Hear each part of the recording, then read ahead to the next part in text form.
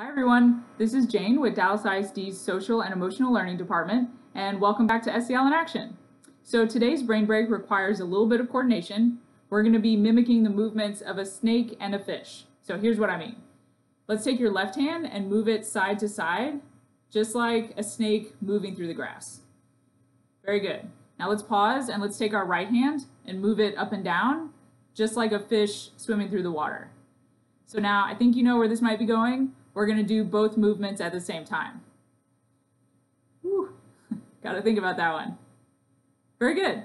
So let's switch it. So now your left hand is moving up and down like a fish. Whew. And your right hand is moving from side to side. Very good. Thanks for participating. Keep practicing at home, and we'll see you back here for our next SEL in Action.